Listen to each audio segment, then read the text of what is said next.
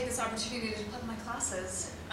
In case any of you are interested, next semester I will be teaching a class on gender in Hinduism. We'll be talking about not just women, because gender is not just about women, but it's also about men and also the third sex that figures into Hinduism, and I'm really excited about it. I'm still formulating the course as we speak, and so I think for those of you who are really interested in this topic, we're going to cover a wide range of material from the ancient period to the modern period. And I also do offer a class on Hindu goddesses, which is actually what I'm going to be talking to you about tonight, which is a nice segue from Ramya's performance for us. Before we get going, I want to just offer up a word or two about myself, just because my credentials might not be as obvious as some others who might speak to you. So I have extensive background in South Asia. My research, broadly speaking, I've studied religious culture in South Asia, and specifically in Nepal. That's where geographically my research is located.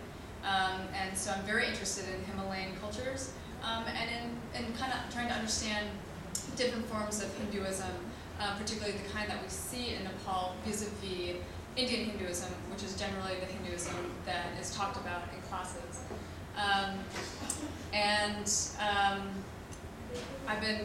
I've spent several years living in Nepal since about 1996 to the present day. And kind of my coup d'etat of my whole experience in this field is being mistaken for a Nepali albino. Speaking Nepali in the bazaar, and they thought I was an albino. So, I've spent some time there and put my dues in.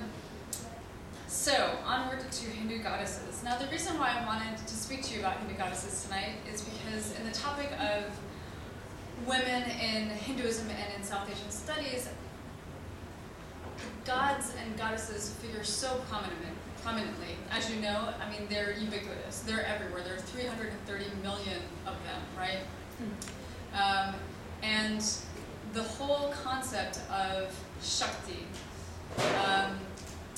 of power, of this female element of primordial power that is the motivating force, not just for the goddesses, for Devi, for the great goddess, but also the Shakti that gives life and action, the means to act, to male consorts or husbands or any male deity.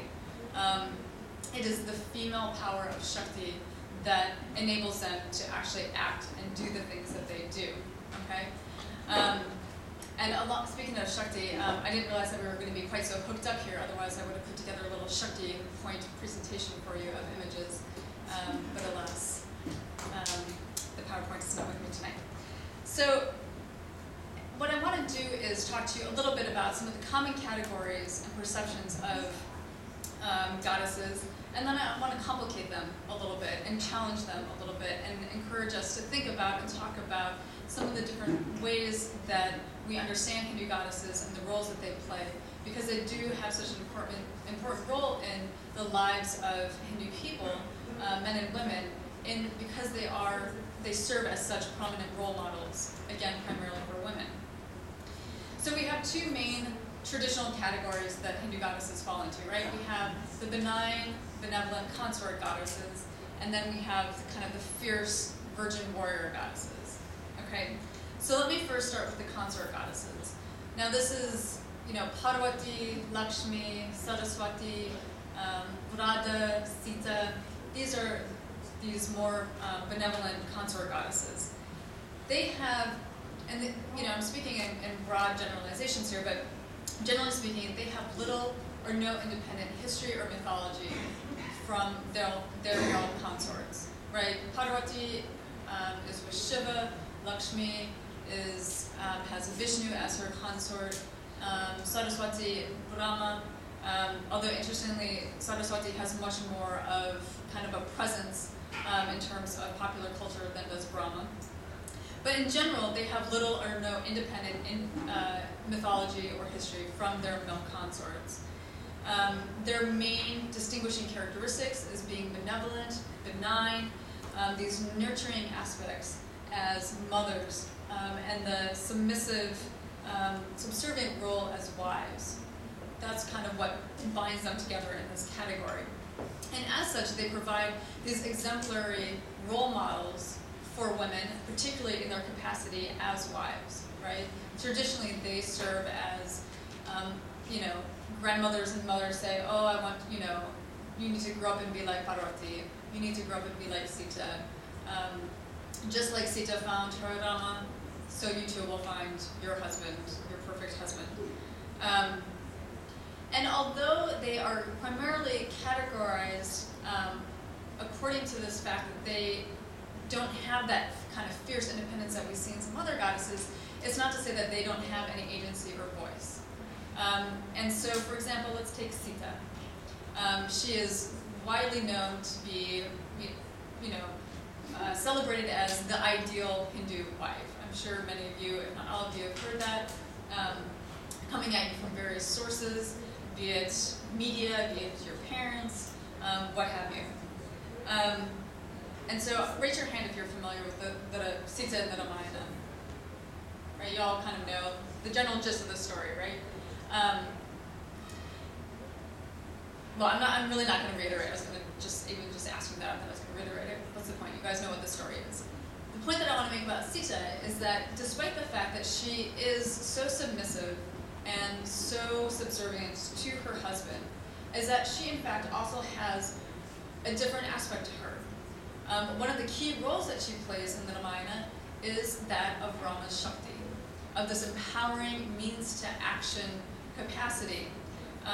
So for example, she follows Rama into the forest, okay? While that seems to be, yes, she's being the dutiful wife, she's following him, enduring his fate as her own, but at the same time, she's insisting that she go into the forest with him, despite him asking her to stay back, stay in the palace, stay with my family. She's insisting that she go with him, and by doing so, she's forcing him, she's turning his hand to fulfill his dharmic duty as her husband. It's his responsibility to protect her and to care for her, right? And by insisting that she follow him into the forest, she's ensuring that he adheres to, follows that dharma and fulfills it, okay? She also, and so that sends in, that sets everything into motion in the broad picture. Another example of Sita as Rama Shakti is when she urges him to capture the golden deer that she wants so desperately. If Rama had not gone to capture that deer, and if Lakshmana had not gone to help Rama, who we hear crying out in distress, all a ploy on the part of Ravana, if Sita had not urged Rama to go capture the deer in the first place, and had not ridiculed Lakshmana to go help Rama, then she would not have been kidnapped by Ravana.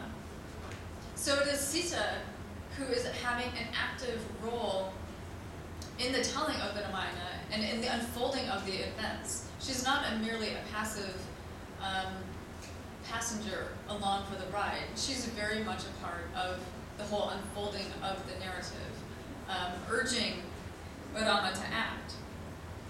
And lastly, she also continually causes Rama again to act by insisting that he be the one who comes to rescue her. She refuses Hanuman's attempts to rescue her. He's there, he's ready to carry her back to the mainland from Lanka. And she says, no, it is Rama's duty. He needs to be the hero. He is, he's the only man that I will touch. He's the only man I've been thinking of. He's the only man in my mind and my heart.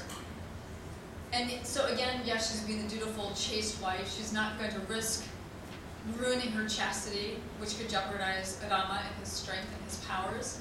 But at the same time, she's again causing Rama to act, right?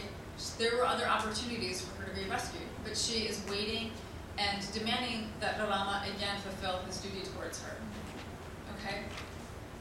So she very much has voice, and she very much has agency throughout the narrative. Whether or not these, it works in her favor in the end is up for debate. But the point is that she actually, again, is not merely a passive bystander, letting things happen to her, but she's very active in the unfolding of the story. Now I want to move on to the warrior goddesses, who I think many people find a bit more complicated, dare I say a bit more interesting, just because they have many more kind of controversial or surprising aspects to them. So by warrior goddesses, I'm referring by and large to Kali and Durga, right? These are our two main virgin warrior goddesses. They're independent, they're unmarried, they're virgins, they're fierce, they're bloodthirsty, and they're engaged in a very male occupation, battle, right? So in many ways, they're the exact opposite of these benign consort goddesses who are married, who are, wives, who are in the home, who are domestic. Kali and Durga, on the other hand, they're out there. They're getting their hands dirty, they are feasting on blood, and they are, very much on their own. If they have an association with any males, it's with Shiva, but by and large, through most of their mythology, it's their own. And their history is their own. Durga in particular, when she needs help, she has female helpers that she enlists. Very rarely does she ever use any male attendants. So speaking of Durga in particular, she's a kind of a curious figure. Again, we see her, I think most people are, Durga Puja, Desai, that's what we think of when we think of Durga. We think of blood sacrifice, animal sacrifice, buffalo sacrifice, that's so entwined in Desai. But Durga's character is kind of interesting. She is actually, this is from the Devi Mahatmya, a 6th century text. She's born from the gods. The gods found themselves in a predicament where there was a demon who they could not kill. He had gained so much austerities and so much power from all of his ascetic practices that he was unable to be killed by the gods. And so the gods produced Durga. They came together and they each gave her their weapon and their power. And so produced from the gods, she's outfitted with all their weapons, and she can do what the gods cannot, which is killed as a demon, Mahisha. And so she is very fierce, she's very foreboding, and that's kind of the popular image of her.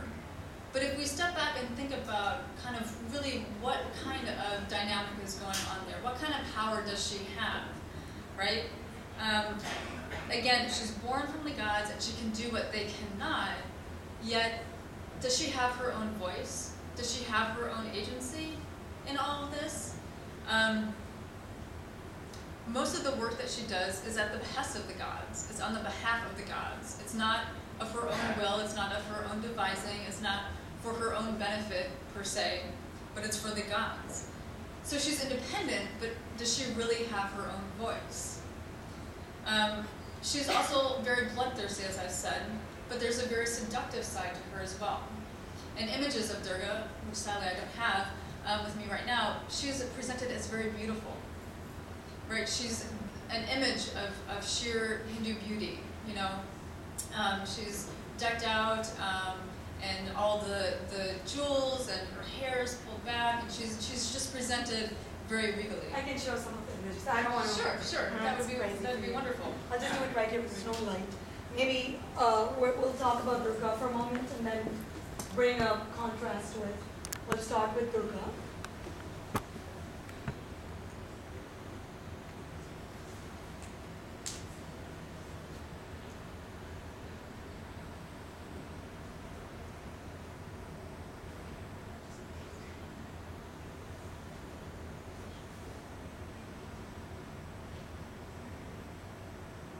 And then moving on to? And in contrast to Durga is Kali, who is similarly a bloodthirsty, virgin warrior goddess. But whereas Durga works on behalf of the gods, her work is with the aim of what do I want to say? Maintaining the social order. She's trying to recreate the social order that has gone awry, right? This demon has taken over, the gods create her and enlist her to kill the demon so that the gods can once again be at the helm of the heavens. Kali, on the other hand, is bloodthirsty in an entirely different way. She is, her depiction, her iconography is very different. Her hair is down and it's flowing and tousled. She's got fangs with blood dripping off of them. She's got long nails. She's, standing on the corpse of Shiva. Some say the sleeping body of Shiva. The depiction of her is very different, and as is her personality and her mythology. Because what's also interesting about Kali is that the way in which most devotees approach her is as a mother. Thank you. I think that's probably... Yeah, I thought you would bring a contrast of Parvati.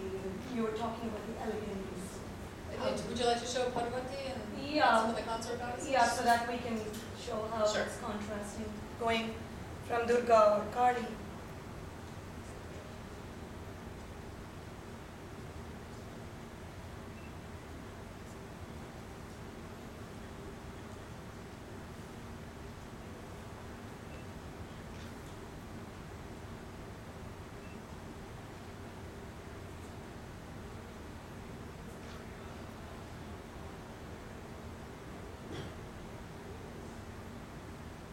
Some images.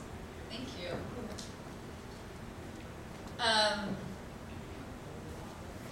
What could be better than two-dimensional images than three-dimensional images?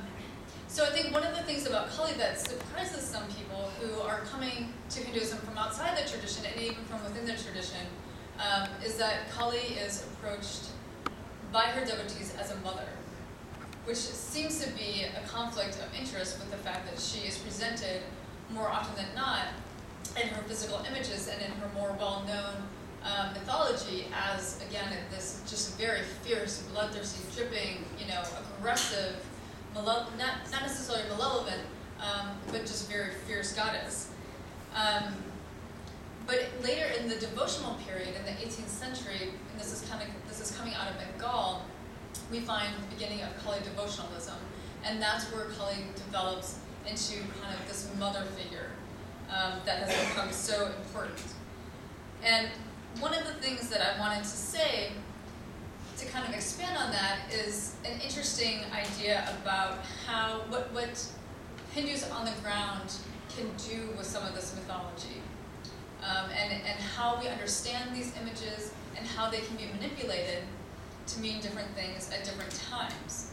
And with the image of Kali, we have a really good example coming out of Orissa. There is the iconic image of Kali, right? Again, the hair tousled everywhere, standing on the corpse of Shiva, blood dripping. It's kind of this iconic tantric image of a very fierce Kali.